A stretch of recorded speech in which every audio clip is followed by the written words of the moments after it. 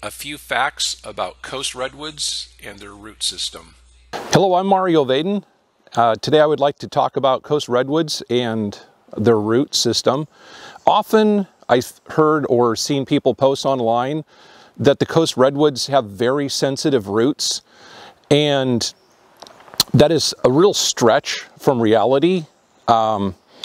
Trees, not just coast redwoods, but others, can exert up to 170 pounds per square inch of pressure, so that a 1 inch by 10 inch area that's 10 square inches could exert 1,700 pounds of pressure.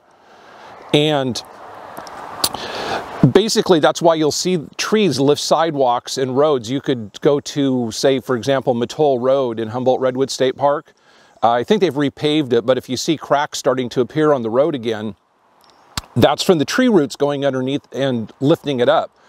Also, the largest coast redwoods weigh just shy of 3 million pounds with the foliage, and it takes a lot of strong root to hold that up.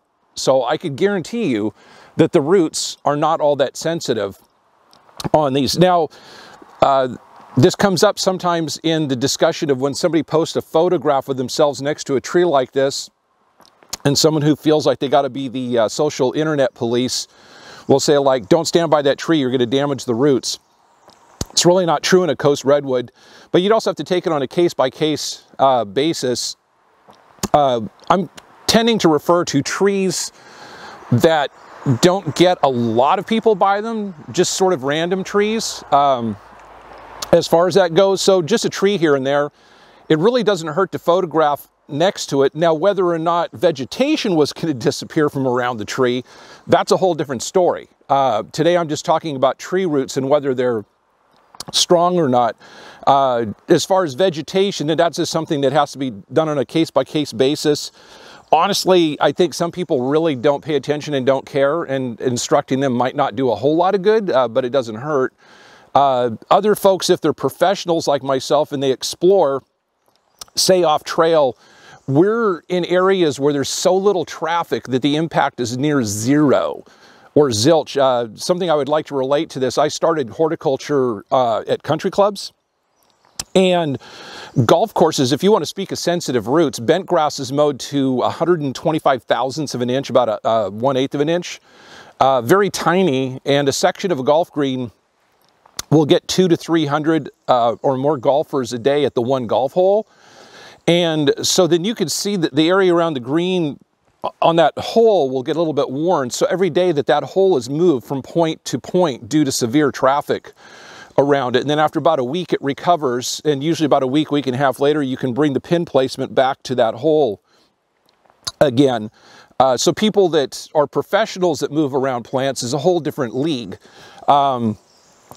Anyway, the pressure that these put down and the weight is so extreme, they literally can kill themselves, self-destruct. I call it the Achilles heel of coast redwoods. You could look at my page on that. It's titled something along the lines of the Achilles heel of coast redwoods. And say the largest ones that are about 2 million pounds, for example, if you take an area that's the size of a coffee table, you know, say about 30 inches by 50 inches long, if on that space of a tabletop worth of square feet, say 3 by 5, 15 square feet, the pressure is like putting 1,460 pound sacks of concrete stacked up in a column like that, or it'd be almost like 30 to 35 pallets of concrete bags stacked on top of one another, all on that one space. And so as a result, the tissue can and will get destroyed on the underside. So if you ever see these big trunks fall over, sometimes due to death or wind in age, and it takes them over, and you see a little cone shape on the inside of the roots when it falls over, it's kind of got an indent in the middle.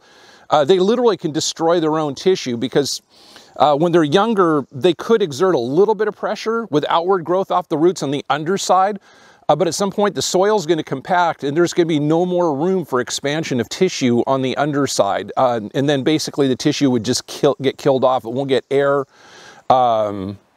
to it for exchange of gases, and it just literally can crush itself under there, although on the top surface of the root above, there's room there for expansion on the roots. So it's just a matter of how long they can live, but they're almost self-destructing. There would sort of be a limit to how big they could get, and it's sort of what the tree can withstand and how much damage it's done to its own roots. Anyway, so as far as tree roots, yeah, be aware that there's little tiny roots like root hairs at the end of the tips where they kind of go out, but in general terms, the roots are really strong on these. They are not delicate. And also, like this tree has no wear and tear visible on the tree roots. There's a big surface root here. There's bark on it. This is growing and expanding, and this has seen decades of people walking here by this tree, occasionally taking photographs. Where there is damage is on the trails. If you hike the trails in this park, which is Prairie Creek, sometimes you'll on the trails see a network of roots showing at the surface, and you'll see those are a little bit worn on the middle. So if you hear them say, stay off the roots of this tree because you're going to damage them, but go on the trails because you won't do damage, that's not really true. The trails probably would put more damage on tree roots because it goes through more trees and goes over more root systems. And again, that is totally separate from the management of vegetation around a tree, which is a whole different story in itself. So anyway, I hope that helps you understand the trees a little bit better, and have a good day. Thank you.